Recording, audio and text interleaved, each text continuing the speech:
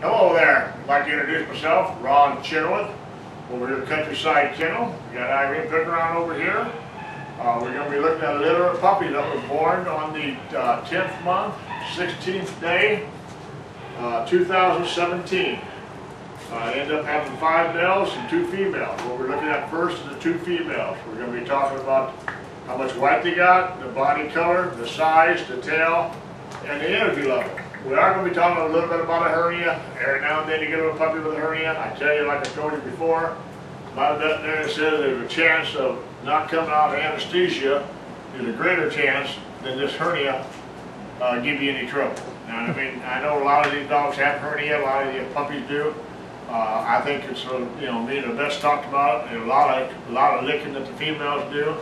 I have never, and many years ago, and I still do it to this day, it doesn't influence me one way or the other. If I got a hernia on a puppy, because again, before the year of age, I've never seen one that hasn't yet mended itself. So if you do insist on getting it fixed, then wait till you get ready to castrate or spay the dog, and usually the vet charges an additional $20 for putting the stitch in.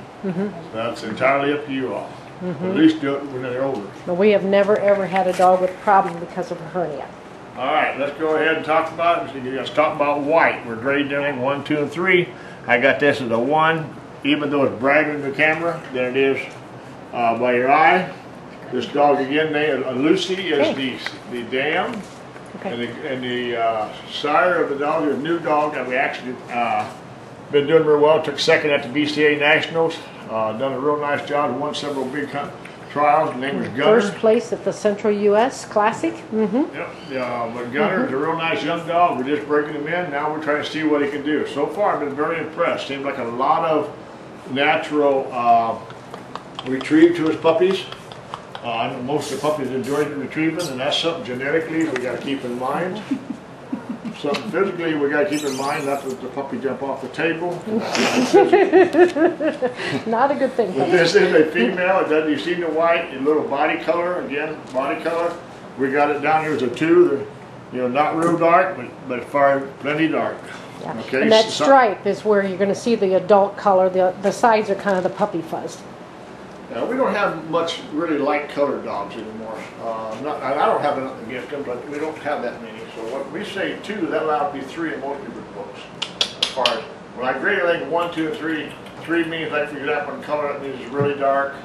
When I say 2, for example, size, that means just an average size. I say 3 in a tail, like I will with this dog. It's got a high tail, really nice. Energy level, we start them off at a 5. I very seldom have a 5, usually between a 6 to 8 range. And that's what really everybody wants. They sell, they can do everything with them. Really nice. This little dog is a 6 energy level. You can do whatever you wish to do with it. Hunt, pet, just got a nice energy level, just a real nice dog. But all right, chip number 4435, red. Gray, 3575. Gray has got, set him up first. Set her up. And we talked a little bit, these puppies are ready to go home in 9 weeks, would be the 12th month, 18th day. No. He wants to cuddle, Irene. He wants to be up in your lap. She wants my nose. She wants my nose. She wants Go my ahead, nose. let's look at the color. Give him a chance to settle down a little bit. Little white, just a hair, I call it less than a 1. And just a little speck here, I call it 0.5 on the chest. You do have a little white on the toes. Totally permissible until they get above the ankle. That's totally permissible. You say everybody's beast looks alike, so this is one, maybe a little bit more white, and you can tell the difference. But anyway, it is 3 in color. Very dark on the color. All right, a little bit bigger size, 2.5. And 3 on the tail, beautiful tail. When you put it down, it looks like I already have trouble trying to show you that, but it does have a beautiful tail. Now, let me have the tail. You can worry about the tail. Ain't much to worry about. She does it herself. Yeah, she's kind of got a little bit higher energy natural level than the stamp. other one. Just right now, she's never been up here. But look how brave she is. I look for this kind of stuff. The 6, 7, I got her closer to the 7. Good girl. Okay. Again, the litter is born on the 10th, 16th, 2017. They're ready to go home at 9 weeks on the 12th, 18th, 2007. Lucy, Bred to Gunner. Lucy is a real fine female that we've got. My daughter's actually got a litter mate too, this one. Just really nice, solid females. Just really, like I said, all of our females, hips and males have been tested. Nothing below a good. They're excellent or good. But as far as, watch the retrieve, let them have a little bit, all right? And yeah, just let them have it. I know normally I'd say not to, but watch how they get into it, and they really want to take off with it. They're just real naturals when you play with them. They just, that's all about that retrieving now. And that's all right. Normally I don't play tug of war or nothing with them, but in this case, get it back. There you go. In this case, so they got a lot of natural retrieve, and there's really a lot of instinct, bird instinct to them. I turned a pigeon loose in the building here. I got a 30 by 30 area where I let the dogs play, and just turned the bird loose, and I'm going to tell you, there was a bunch of pointing puppies. I'm really proud of all the puppies when it comes to the tails, when it comes to their overall, you know, what I call the presentation. As you can see, these dogs move with the tails in the air. Both of these dogs, the Dan and the sire, has contributed a lot to our genetics. Puppy, puppy, puppy, puppy. Puppy, puppy. Puppy, puppy. You want to try to flip her, Irene? Can you do that? I will try. Come here, puppy girl. Ooh. Okay. Pretty dang good. It's pretty quiet without the sister sitting there trying to eat her. We'll see how All right. well sister. Come here. They're getting to be just a little bit too big for this, but there you go. Well, like I said, Irene, Still submissive, that's Irene's right trainability. at the top. And even though she's active, that's trainability. That's good. That's really, really good. girl. Nice job. Okay. So, both real nice dogs. These A little all more these of a dogs leader, are a spoken little for more very free independence, yeah, is going to be the blue collar.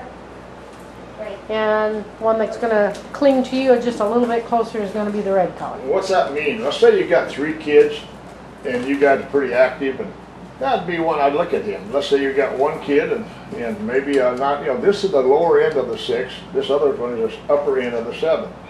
But this, you know, and what's nice about the beastless is that some people like the real low end, that if someone sit around the house, the other people want something to go out there and run with all 3 of kids and themselves. And so, in the areas that I've seen this in is the 6-8 range, and just about our whole litters anymore are in that area. Of course, after doing it for quite a few years, we pretty well got this figured out. We did a lot of line breeding, inbreeding, but as far as we pretty well got it figured out genetically wise.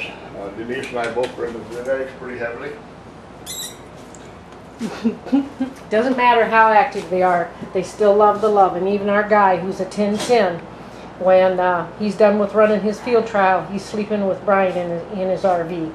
So they all have the Velcro Vizsla. Absolutely. We've kept that totally in mind. Our market, 80% of the market is pets, and quote, maybe the pets will do a little bit of hunting on the weekends. And you know, less than the other 12%, I would say, are runners, people that actually use them for running. That was the primary purpose. And then I would say maybe 7 to 8%. These are people that are actually like myself for field trials, hunt tests, and that was the main focus on getting these particular dogs. Well, thanks so much for watching our video. And if you have any questions, please give us a call. Thank you. Please watch both videos too. Yep. Lots of information shared on both videos, so might be one on one video, not on the other. So take a good listen. Take care. Bye.